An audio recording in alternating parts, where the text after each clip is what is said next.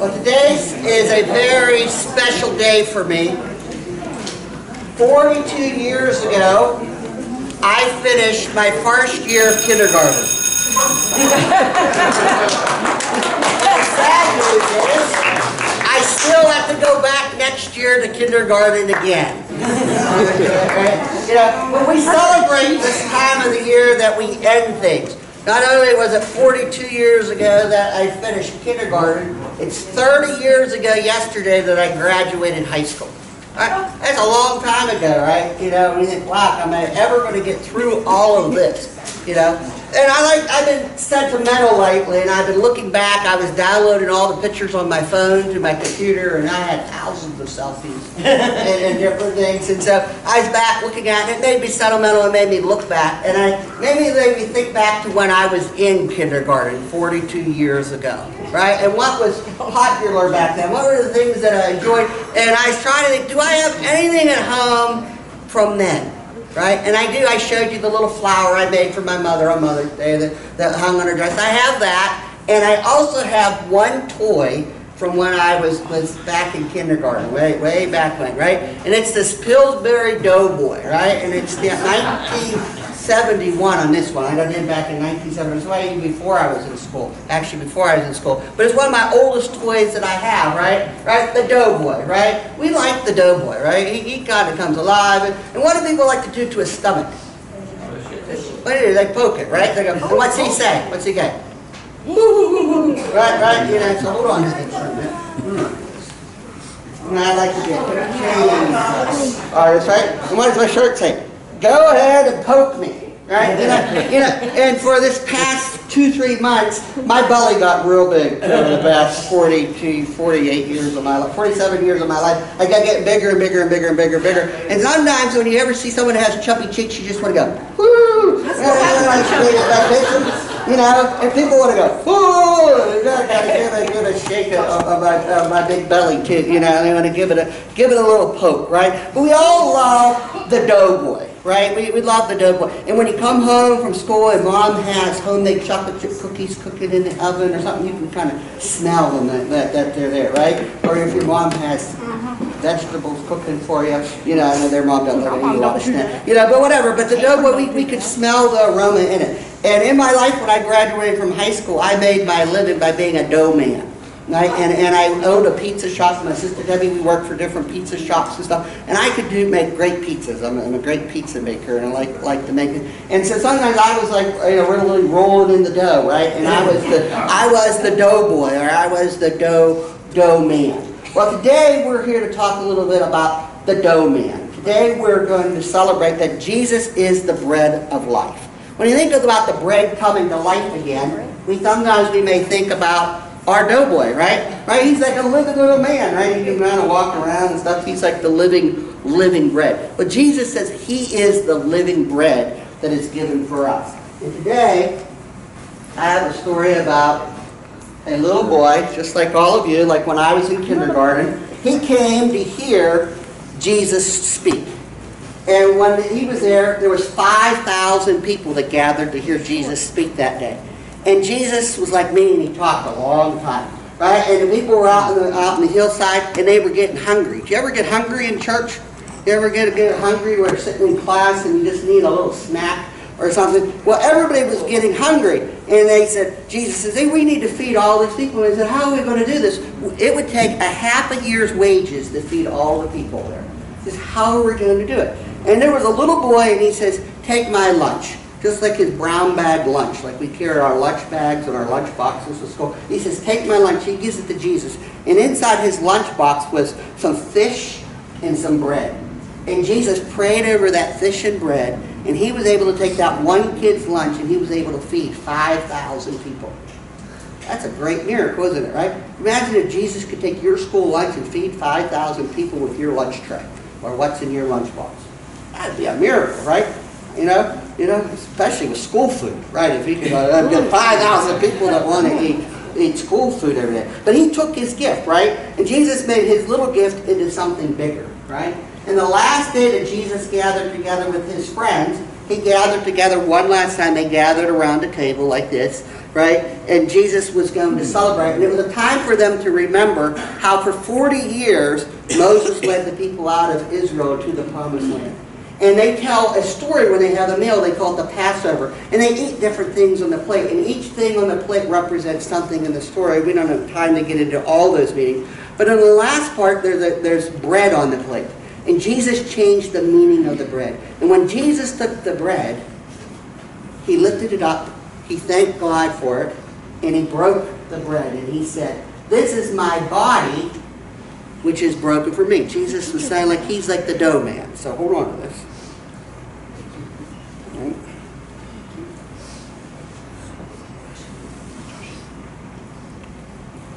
I'll eat it up. Piece. So a second ago we had a whole body, right? But now it's in many pieces. And Jesus says the church is like that. We're one body made up of many pieces. But not only did Jesus bless the bread and say, "This is my body which is broken for you," when the supper was over, he took the cup. And this was a special cup. It was a cup of blessing. And they were waiting for the prophet Elijah to come before the God-man would come to earth. And he lifted up and says, "This is my blood poured out for you and for many for the forgiveness of sins."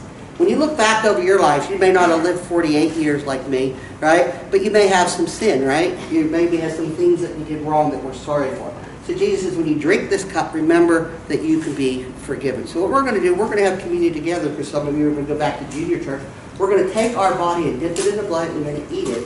And when we do that, you should say a prayer and say, "Jesus, forgive me." And he makes us clean, and he makes us into a new person.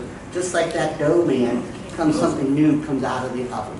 So let's go ahead and just take a moment, and you can dip your bread in, and you can eat it, and you can say your own little prayer to God. The body and blood of Christ given for you. The body and blood of Christ given for you. The body and blood of Christ given for you. The body and blood of Christ given for you. The body and blood of Christ given for you. The body and blood of Christ given for you. The body and blood of Christ given for you. God, you took a special gift from a child and you fed the multitudes.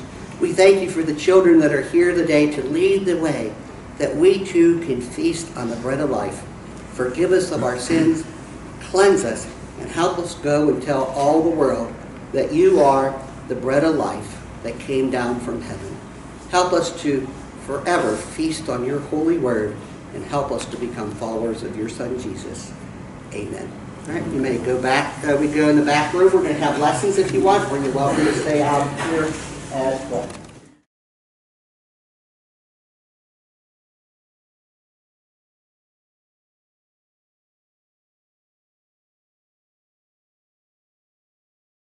The Prayer Shawl Ministry, for those who don't know me.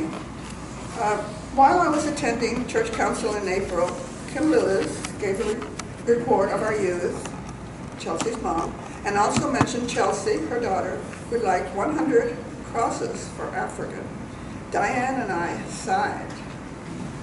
The members are Diane Anderson, B.J. Stewart, Barbara Day, Kimberly Statz, Jennifer Johnson, Sue Boulay, Virginia Murphy, Diane Martin, Vi Amons, Pat Litz, and myself. We lost Faye Humes last month, and Karen has moved to Spartanburg to be with her family. It takes wool of 66 inches if you are making a cross and cut out, as Kimberly has measured. We also want to thank Diane and Ted for opening their home every other Wednesday for us to be together. After Chelsea's request, Pastor Dennis requested 60 for his trip with the machine gun preacher in July. We are done meeting for the summer, but continue to work at home. We call ourselves the hookers because we will pray for you, Chelsea, as you travel to Africa, and for Pastor Dennis, and bless you your 100 crosses plus 12 special crosses for special people that you meet on your journey. Also, Pastor Dennis, who would like you to bless 85 crosses for your trip God bless and travel safely. Thank you.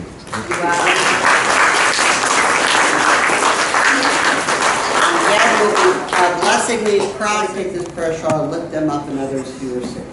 Oh God, we ask, the Lord, that you would ever be present with us today. We know, Lord, that you have come as the bread of life to heal a hurting world.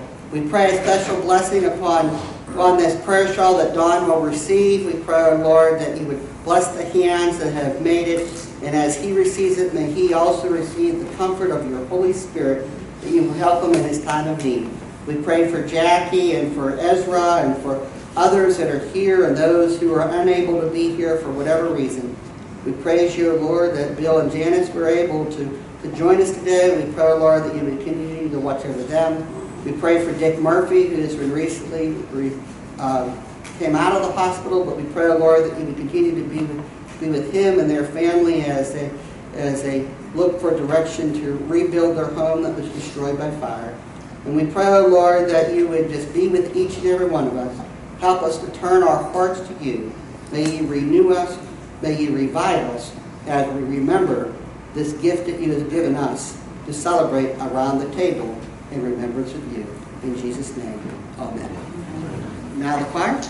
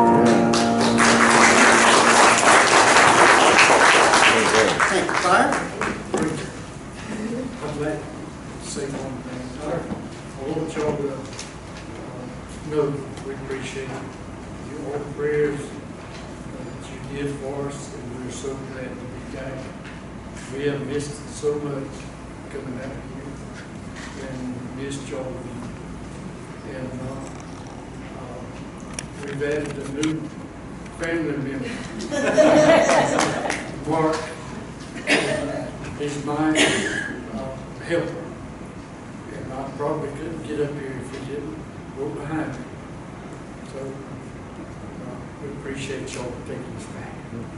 Okay?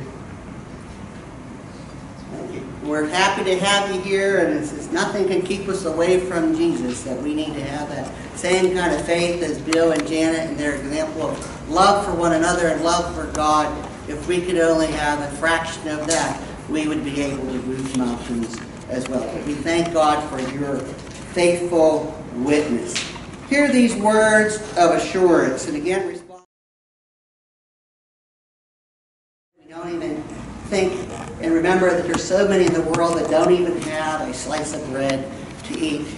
Giving up carbs for the past 2 months for the most part. And yesterday I was cutting out little bread men while I was watching the hockey game, and I was tempted, boy. And I wanted to shove it, and I had a crust. I cut the first couple men out, and I had the crust remaining, and I shoved a whole big crust in my mouth, and I felt guilty. I'm like, here we are, forgiving our sins and lead us not into temptation. So I had to run over to the garbage can and purge myself. and purge myself. But how much joy do you have around the table? Our best memories growing up, it was being around the kitchen table or at my Grandma Jenny's table. And she would make flatbread, and you'd go and you'd help knead the bread and hear the stories. And her house was only had 2-3 rooms in her house. And you'd sit around the tables, but as you put your hands in the dough, you made memories, right? You know, and we remember. And that's what this day is all about. It's a day to remember that I am the bread of life. Let's listen to this short music, just the first part of it.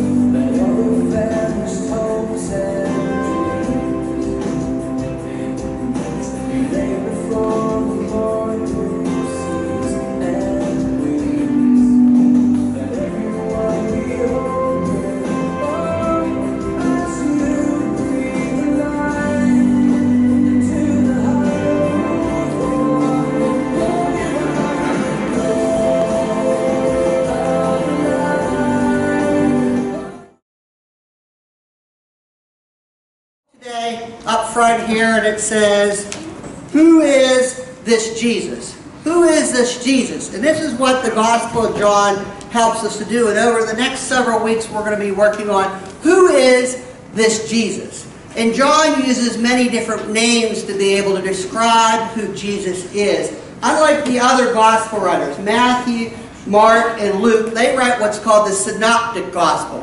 They record the history of what Jesus did, and they wrote to different audiences. You know, Mark was probably written before Matthew ever was written. We have the book of Mark, and it's the Reader's Digest version of who Jesus is.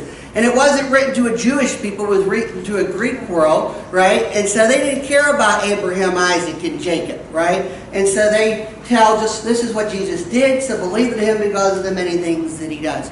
Luke was a doctor, so he gives us the Christmas story, and he presents Jesus as the God-man. He's born of the Virgin Mary and suffered under Pontius Pilate, and all those stories. He also writes the book of Acts for us as the story of Pentecost and the birth of the church. And Matthew was written to show that Jesus is the fulfillment of the Old Testament to Jewish people. So they trace Jesus' genealogy all the way back to Abraham, and so they're able to see the genealogy and how Jesus fulfills the words of the prophet. But the Gospel of John takes it into another dimension, and he gives us all these metaphors. It starts off in the very first verse of the book of John. It says, in the beginning was the Word, and the Word was with God, right? And all things came into being through that wonderful Word of Jesus. He makes it sound like we're reading out of the book of Genesis. And we realize, as we read the Gospel of John, we get a new beginning because it introduces us to Jesus.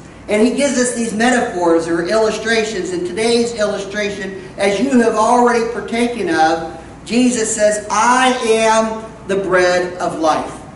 Different names, right? I am. Whenever Moses went to the mountain and he was receiving the 10 Commandments, and God gives him all these rules, and he says, God, I have one more important question. What if they ask me what your name is? What am I supposed to say? Right? They wanted to know because they were worshiping all kinds of gods, the gods of Baal and others, and they had statues and different things that they could bow down to, right? Right? And he says, God replies from that burning bush, and he says, I am. Right? Tell them that I am. Right? He sounds like Papa. I am what I am. Right? He is the great I am. So when Jesus goes and he shares with those after he feeds the 5,000, he begins using the illustration. After that miraculous prophetic moment as he feeds the 5,000, Jesus simply states this first I am, and he says, I am the bread of life. At this, the Jews began to grumble about him because he said, I am the bread that came down from heaven. They wanted a sign. They wanted to see a miracle. Even though they just saw him feed the 5,000 with a small boy's lunch, he feeds the multitude. They said, we want a sign. What more do you need? Right? Jesus says, I am the bread of life. This past weekend, as a nation, we've heard the news that Muhammad Ali has passed. And many know him for his flamboyant style, his poetic words, his hard punch, and for his faith, right? Or his renouncing of his faith. He says, I am the great, right? I float like a butterfly, I sting like a bee. I'm Muhammad Ali, right? But he originally was Cassius Clay, right? And he decided that in the 70s that it was a time to renounce his Christianity and to become a Muslim. A good man that helped lots of people in the world.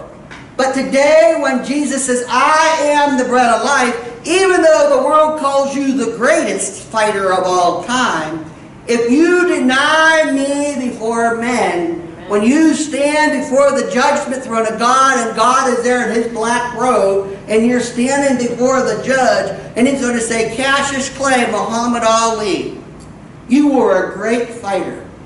Right? I like what's the guy that sells the George Foreman grills? Right? I'm a doughboy. I think food. You know, I like the George Foreman grill. Takes the fat away, easy cleanup. You know, I like George Foreman. You know, George Foreman kept coming back even when he was older and older and older. And George Foreman had multiple sons, and he named them all George. Isn't that kind of funny, right? He named all of his sons George, right? Just like we all need to be named after our Father and those that we follow. In Antioch, the followers of Jesus were so much like them that they gave them a nickname and they called them Christians because they were like little Christ. Today we partake and we ate of little Christ. We ate of the little dough man, right? We ate of that bread of life that came down from heaven.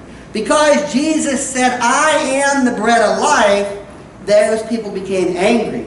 Because Jesus was saying, I am.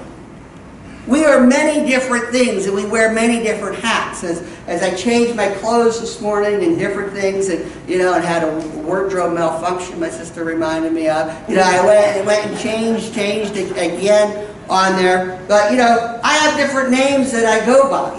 Most of you call me Dennis. Right? Some of you call me pastor. Some of you call me reverend. I put in the bulletin a couple weeks. I said, I'd like to be a parson. Some people don't like it. Some people hate it. And I think like Parson Brown and married Frosty the Snowman.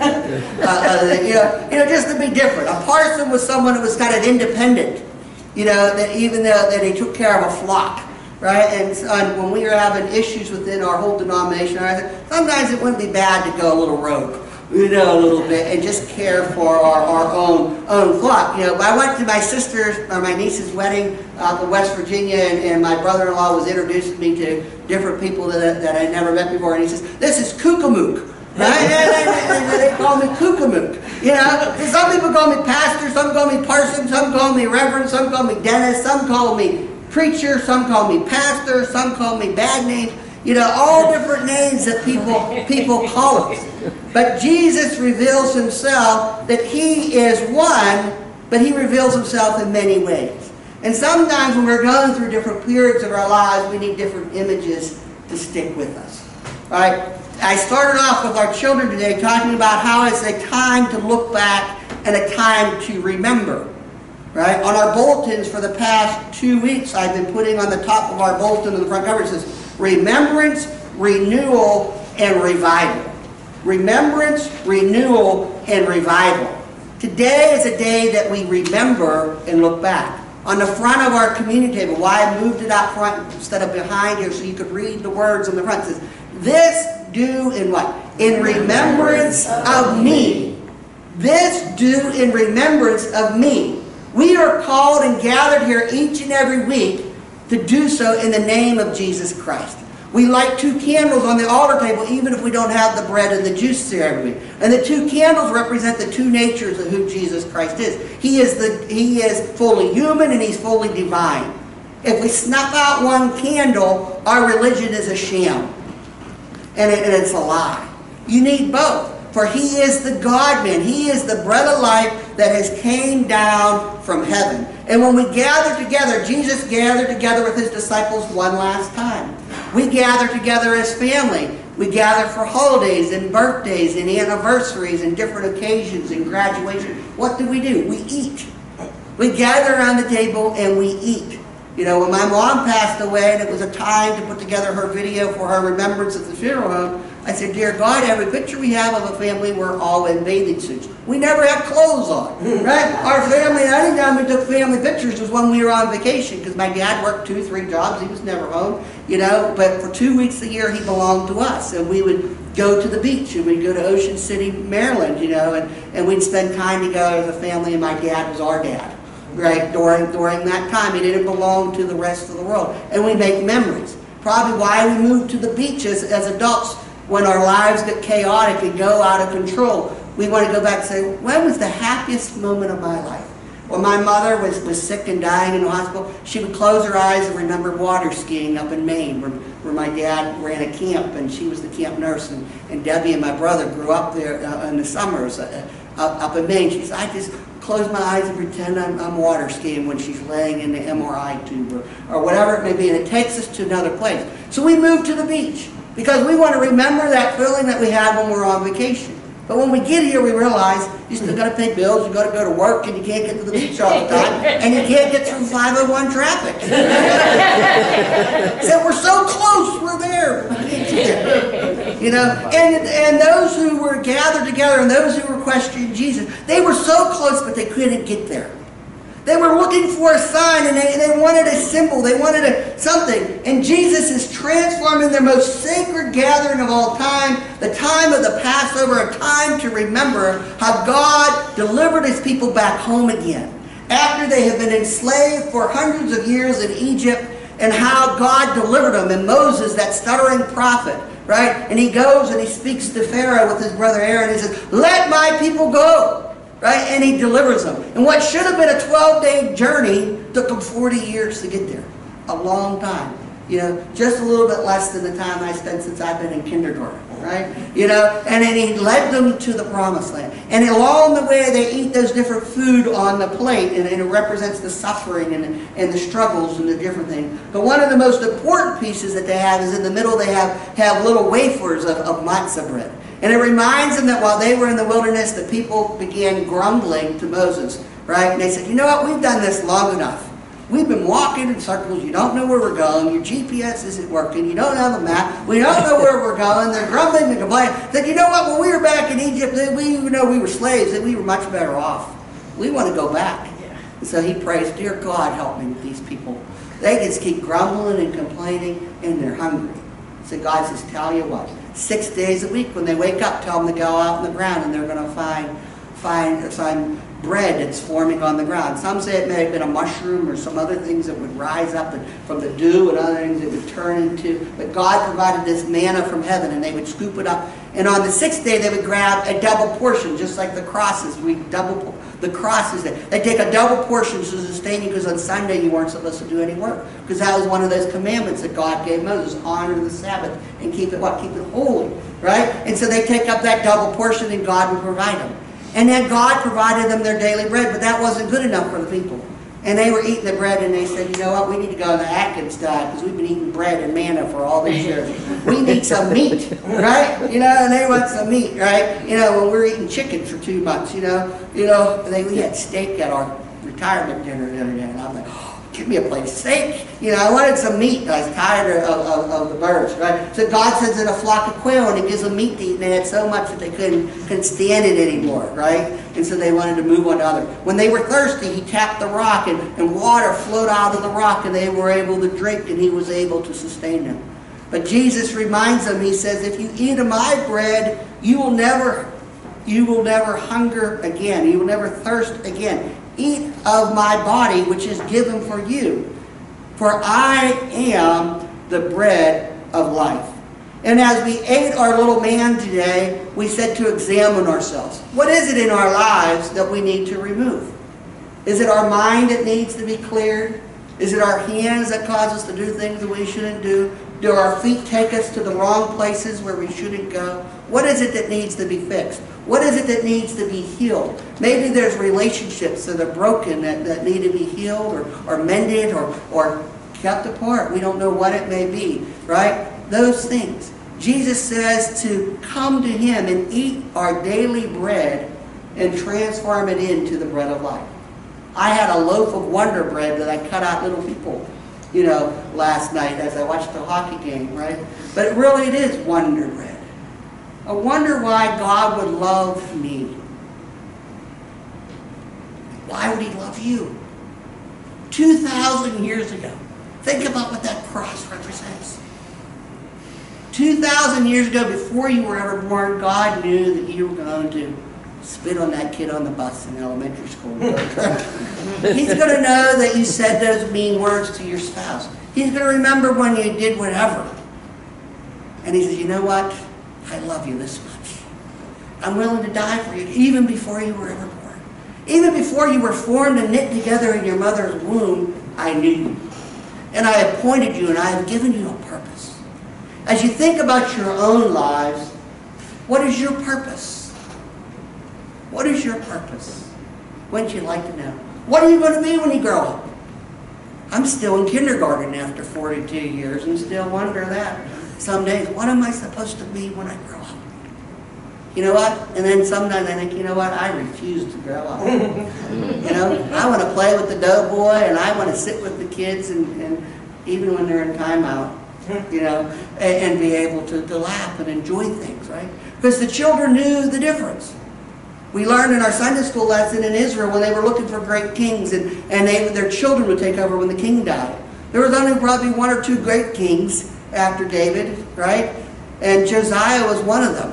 Josiah was only 8, 9 years old when he became king. Imagine taking our kids in the back room saying, one of you are going to be president of the United States. Thinking of the choices that we have this year may not be a bad idea. Right? You know, maybe they could do a little bit better, right? Because both of them that are running are like children, right? One calls names and one does other things. You know, we all have issues on there. But we need help in the midst of it. Where do we go in the midst of change? Our pulpit moved. The technology didn't work. Things change, right? It makes us feel uncomfortable. We go back to that comfortable spot. Just like Debbie and I moved here from far away in the midst of our lives and said we want to recapture that moment when we remembered when we were happy, right? We want to go back to the table when Grandma Jenny knit the dough, and we kneaded the dough, and she'd give you words of wisdom and advice, right? Or I always say the happiest sound on earth was the sound of my mother's cake saver. Ching! You know, because my mother, if you'd have a bad day, she'd bake you a cake, she'd bake you a pie, she'd bake you whatever. You know, one time I got an F in Algebra 2, and my mother gave me $20. I said, Mom, if I got an A, you don't give me $1. She says, well, honey, I know you just don't understand it, and you tried your best. You know, let's have some cake. And she gave me $20. Like, wow, I should have tried so hard and all my other subjects. You know, but you remember, you know, my most valuable things that I have in my home today is that cake saver, one of the things that I have, and it reminds me, I don't have any cake in it, but I have the ching and I have the memories. And when we remember things, it takes us to another place. And today is going to be a day that you're going to remember. Maybe it's good the technology didn't work. Because our focus is not about a sound clip of Muhammad Ali. It's not about a great video from YouTube. But we already have what we need. A little dough man. For Jesus says, this is my body which is given for you. Take and eat. And remember that body was broken. Not just symbolically at a meal, but on a cross. As we said, Christ has died in our response today. But the good news is Christ is risen. We lift up our hands and our t-shirts and our gather with our youth for Vacation Bible School in a few weeks. We want people to be able to lift up their hands that we want to have joy in Jesus. What is the answer for our neighborhood where God has planted us on? Yes, we've been talking a lot about Africa and other, but right now, right here in Conway, in the corner here of Singleton Ridge Road and 544, what do we need? For the world's a dark place, but people are hungry out there. Not just those who live in the woods around us, but people are hungering for the truth. And all they're getting is fast food. We have a McDonald's and a Dunkin' Donuts and a Bojangles and a Waffle House and all these other things. Comfort foods. Fast food. But in a world of fast food drive-thrus, we need to sit down and break bread together. Sometimes we need routine. Sometimes we need tradition. Sometimes we need to remember. And when that bread of life is transformed into something new, our daily bread becomes the dough man. It becomes the sacrifice. It becomes so much more. And it's not just when we offer it once a month here in church, but he says transform your daily bread. Some of you probably have some leftovers and you don't know what you do with it. Should I set it on the pew? Should I put it in my pocket? Should I put it in my purse? Should I keep eating it during the service? You have a little bit left. Take it on with you. Right? And when you need a reminder, say, God, forgive me, taking out a hunk off with the dough man and eat it. And say, God, I messed up. When you get road rage of all the people on 544 and 501, I all wrong. God, forgive me. Because I wasn't thinking like you want me to think. Right? Whatever it may be. It used to be when couples were married, they would give them communion in church. And they would give them the leftover bread and they would say, take it home and put it on your nightstand. That as they celebrate that most intimate moment together, they should break bread even before that time. Because it's an intimate thing. And there's no greater love than when two flesh become one. And as Christ has given his flesh for us, that's how intimate of a meal that we have is. It's like two bodies coming together as one. And even though we took our body and tore it apart in different pieces and ate it, we need to be able to form it all back together and remember the one body that it came from. That body of Jesus Christ. For we are many members, but we are one body. For there is one Christ, there is one Lord. He gave them bread from heaven, and the people grumbled about it. Today I give you the bread from heaven.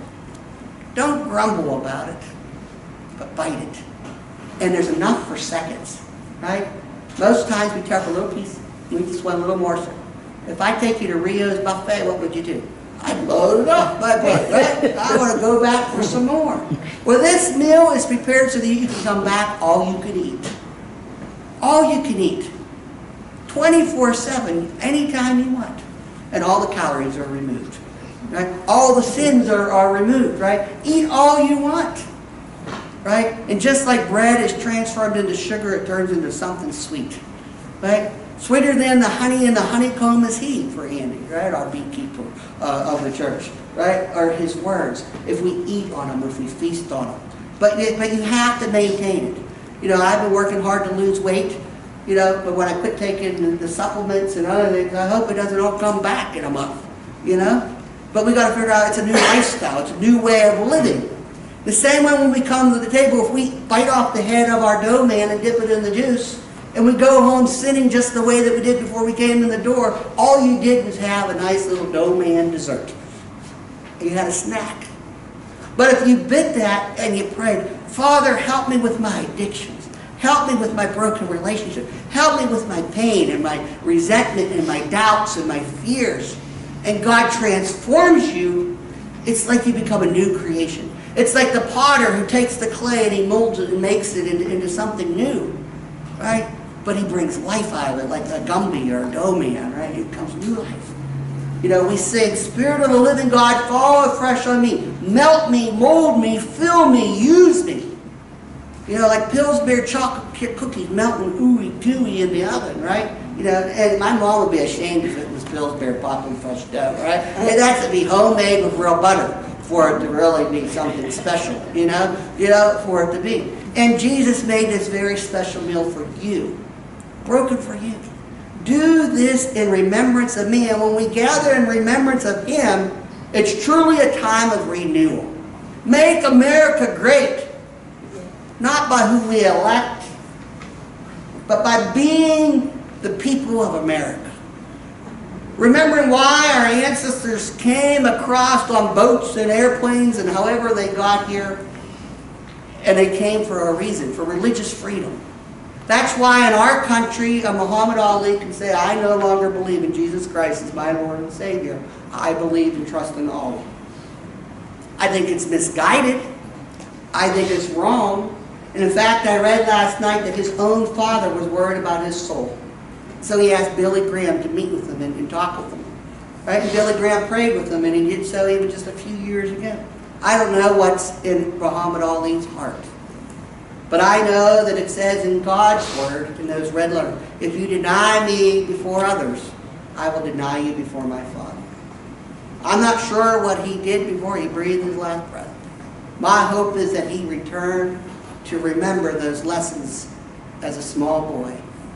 When he heard, as Jesus said, I am the bread of life. Who comes to me will not hunger. He who believes in me will never thirst. And we hope that we too know what it means. And we hope that we too will share it with others. And if we do this at a time of remembrance and renewal, revival's not far from coming. Maybe we can't change the world, but we can change the corner that God has planted us on. We do so by becoming those little people, those little doughboys, those little Christ as we go into the world, that others may want and hunger for more, that they may be satisfied.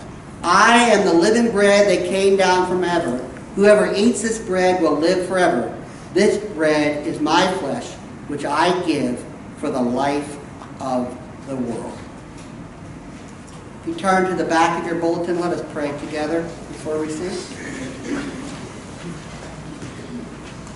Let us pray together. Gracious God, you are the source of all true substance. Grant us the grace always to look to you for nourishment and to deepen our relationship with your Son, who feeds us with his continual presence. Thank you for the opportunity to study your word, share the wonder of your movement in this gathering, and lead that movement as we depart in the world. All this we pray in the name of your Son, Jesus Christ, who invites each of us to dwell in him as he dwells in us. Let us break bread together on our knees. Let us break